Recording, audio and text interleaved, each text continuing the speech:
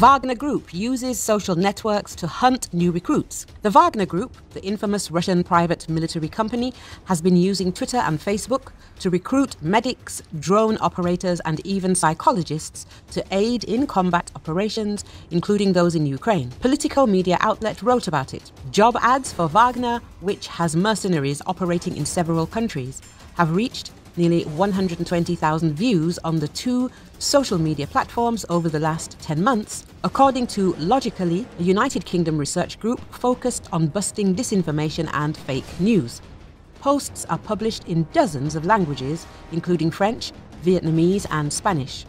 They also include contact phone numbers, Telegram accounts, and touted monthly salaries of 240,000 rubles or 2,800 euros, with benefits including healthcare.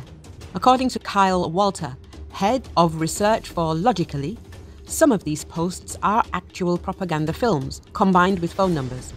One post in French boasted that Wagner employees enjoy a number of opportunities, such as paid time off, healthcare, well-paid jobs, and the opportunity to work all over the world. The Meta company, which is the owner of Facebook, the popular social networking service, assures users that they are aware of the danger of the Wagner Group and it cannot have a presence on their platforms. They added that the company removes this content when they become aware of it.